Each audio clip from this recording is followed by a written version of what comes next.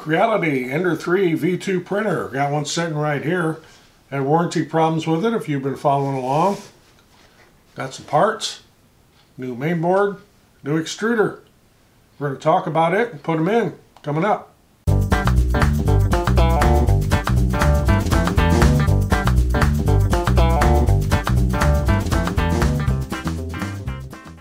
I'm Roger. Welcome to the loft above the shop as the saga continues with this Ender 3 V2 3D printer. If you've been following along with my adventures with this, you know I had some warranty issues with it, and for whatever reason Banggood decided that instead of just sending me a new mainboard that I would have to actually protest my credit card, which I did, and then I had to return the mainboard and the extruder to China, and they paid for the return shipping, which you've seen my update number 3. This was just ridiculous on the whole part of the company. At any rate, since that's all done and I now have a printer sitting here with no mainboard in it, no extruder on it, I went on Amazon, bought a new mainboard. It is for the Ender 3 V2 and it's the latest update. And I bought a new dual gear extruder, also on Amazon. So I'm thinking once I get these put in, we'll have a working printer again. So, gonna get to work here. Okay, I have the diagram here from Creality website. I also took some pictures before I took the other main board out. This is wiring. I mean, I've done this for over 40 years, so this is no great big deal here. Just a matter of getting everything back where it needs to be and getting trash out of the way. So we'll get started here. I'm going to do the power connections and the connections to the terminal strip here that require screwing down before I actually mount the board back into the bottom of the unit. Now, I mentioned earlier in an earlier video that I will be building an enclosure and relocating the electronics, but for now let's just get everything working. I can always go back to that.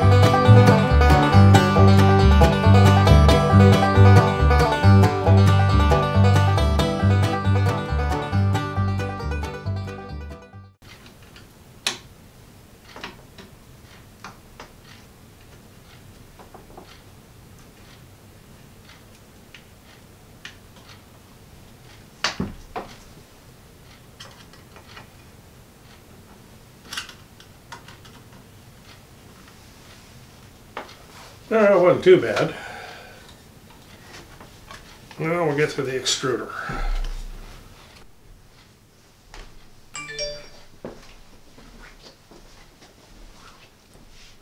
Okay, this does not come with instructions, but I think I can figure this out.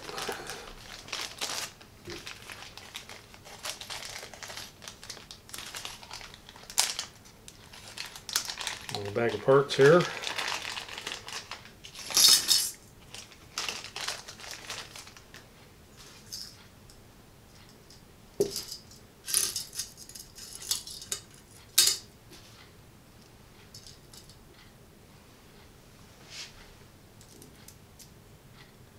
An idea where that gear needs to be on the stepper motor.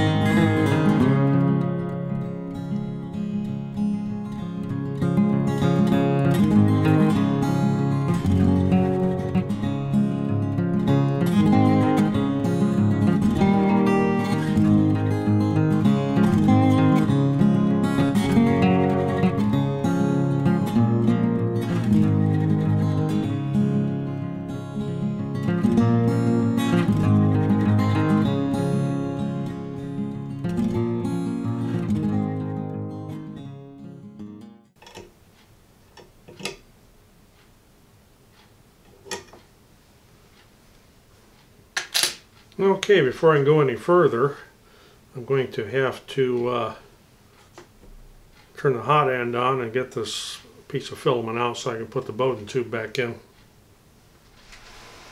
Okay, just to give you a little update while I'm going to heat up this hot end to take the old filament out and get the Bowden tube reconnected and everything. I did plug this in anyway, turned it on, it came right on because, as I said before, I knew what the problem was. The main board had failed with the original one. Nobody seemed to believe me, I guess, but new main board in there, boom, we're back up and going. So I'll get this I'll hook back up, and I'll probably have to re-level the bed after all this fiddling around with this, and I'm definitely going to have to calibrate this extruder, but I'm going to do a little test print here hopefully today.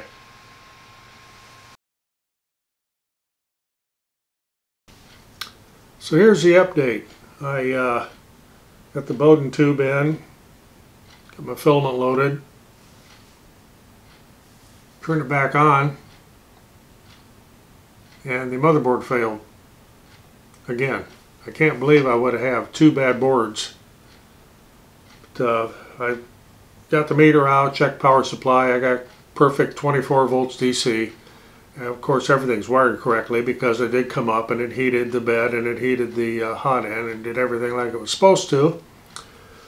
So now I got to figure out where to go from here. I can't hardly believe I would have two boards fail exactly the same way unless there's some other component on here that would lead for that to fail.